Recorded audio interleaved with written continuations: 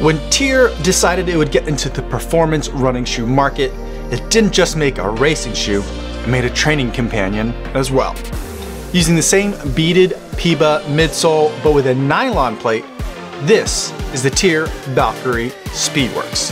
And it's time to take it for a run.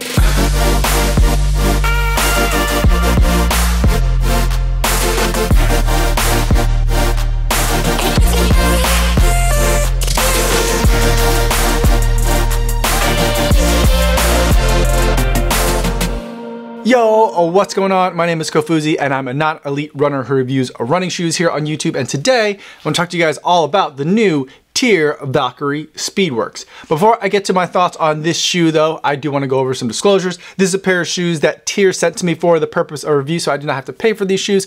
However, nobody's paying me to make this video or to include their shoe in this video, and no one's gonna get a chance to preview any of my footage or my thoughts before you guys get a chance to see this video on YouTube. So with that disclosure out of the way, let's talk about the Tyr Valkyrie Speedworks, and let's start with the specs. This is a 39.5 millimeter stack height shoe with a 6 millimeter drop, giving us 33.5 millimeters of stack height in the forefoot. In this midsole, we have two main components. We have the beaded P-backs, and that comes in two layers, a top and bottom layer, and in between those two layers is a nylon plate. Now, the notable thing about this nylon plate is that it doesn't have any wings or other structural support elements to it, and those features are typically added to make a nylon plate more rigid and more stable, but this nylon plate doesn't have any of those support structures. Moving to the outsole, we have similar rubber coverage as we see in the Elite Carbon, just different color of rubber. We have a large chunk of it in the forefoot with lots of holes and channels cut through so you can still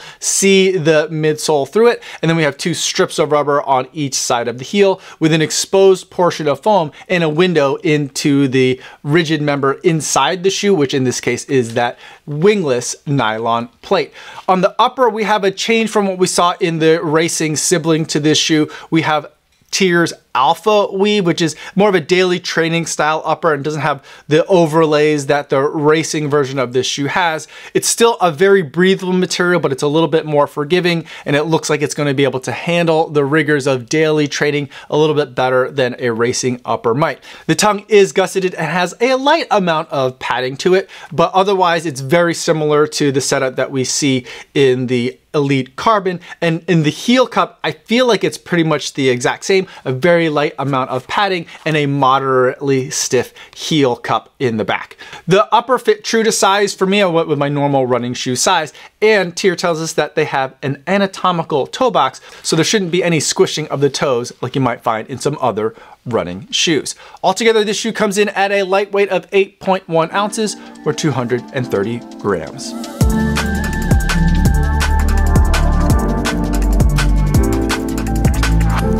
Now that we've gone over the paper specs, let's talk about what happens when you actually go running in this shoe. And I feel like this shoe is a lot of fun to run in. Beaded PIBA always gets me excited because I like the sensation of having that material underfoot, and the Tyr Valkyrie Speedworks is no exception. It's an extremely nimble shoe. It's an exciting shoe that has a lot of impact absorption. It squishes down when you step on it, but it bounces back really nicely at a variety of paces. I particularly enjoy this shoe at easy paces because it's very comfortable. It doesn't have those stability elements that a lot of other shoes kind of in this category and class are trying to kind of shoehorn into their models. Without having wings on that nylon plate, I do feel like the shoe is a much more neutral shoe. It's a little bit kind of floppy, but in a way that I feel is very natural and lets my foot do what it wants to do as it's trying to run. And so the Tyr Valkyrie Speedworks avoids some of the trends that we've seen in a lot of shoes for 2024, where it becomes a little bit more stable and a little bit more clunky at easy paces. This shoe is one of the best implementations of beaded P-backs foam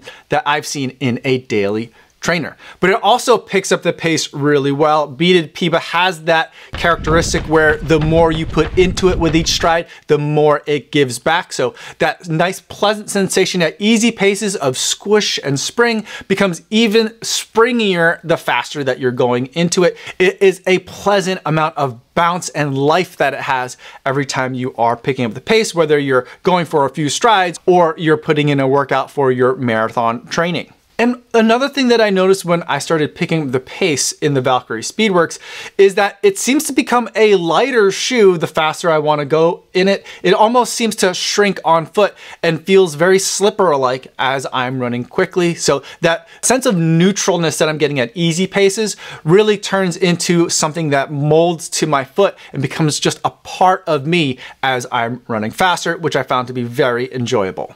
The one downside that I've noticed in this shoe though, is that it feels like there's a lot less foam in this forefoot than it appears. And I don't know if it's the shape of the rocker or the use of a nylon plate in the forefoot, but it just feels like it goes from a really nice, healthy amount of stack height in the heel and the midfoot, but then once I get to the forefoot, it feels like a lot of it just kind of tapers away. And so I'd like to ideally get a little bit more sensation of that beaded PBA way up in the toes of the shoe, but I also think that's really where the Valkyrie Elite Carbon comes in. Even though this shoe seems to have a very similar, if not identical geometry to it, there's just something about the Valkyrie Elite Carbon, and I'm thinking that it might be the carbon fiber plate, that gives it a little bit more substance in the forefoot, and I get a little bit more of a sense of that rocker design when I'm running it in the Elite Carbon, which makes it very well suited for racing. And so the way I think about it, it could be a downside to the Valkyrie Speedworks, but it also just goes to show that there is a very sensible reason to upgrade from the Valkyrie Speedworks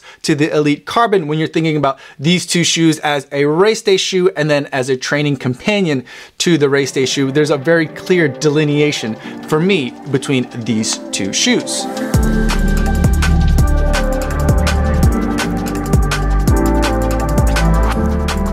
Now let's get to the end part of the video where we talk about some pairing options and some alternatives that you might want to consider as we get to the buying guide. Now, if you're picking up the Valkyrie Speedworks, I'm thinking you're going to be picking it up as a daily trainer, something that you can use even for recovery runs because that beaded PBA foam is really comfy, but also something for light workouts. And so the first shoe that I'm going to recommend to compare with that is the one we've already been talking about, and that is the Valkyrie Elite Carbon. There's a nice transition from the Speedworks to the Carbon that really makes a lot of sense to me. And even though on paper these two shoes look very similar, there is a difference that you're going to appreciate come race day. And then the other shoe that I think would be interesting to pair with these two would be something that is in the short and fast category, and that's going to be the Saucony Sinister. This is another beaded PBA foam from Saucony and not Tyr, so we're leaving the Tyr group for just a moment here.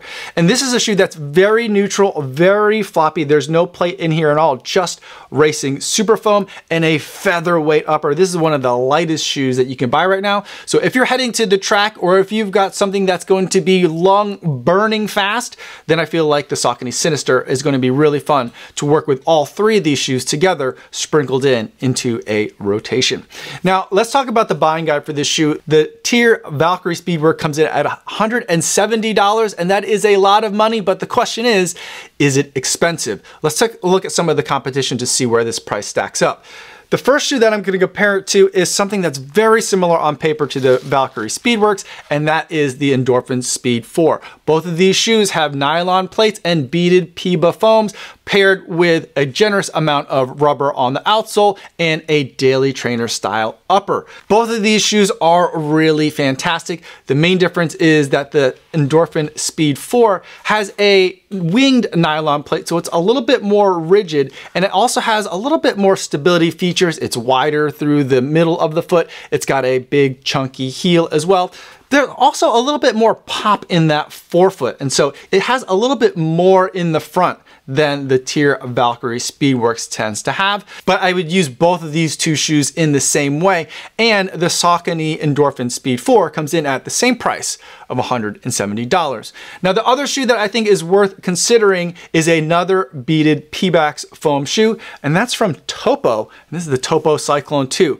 This shoe has slightly less stack height than the Tyr Valkyrie Speedworks, and it also forgoes the nylon plate. So it's an even more neutral shoe, and it has an even more foot-friendly toe box in here. That's one of Topo's specialties. So the fit is really fantastic, and it's a very lightweight shoe. This is a shoe that I think is pretty good for easy running, but I prefer it more for some of that easy plus to workouts type of uses. So it's a little bit more speed oriented than the Speedworks is. But the Topo Cyclone 2 comes in at $150, so you're saving quite a bit of money to get to the Topo Cyclone 2. But those are my thoughts on the Tyr Valkyrie Speedworks. 2 for 2 from Tyr for the year in terms of their performance running product.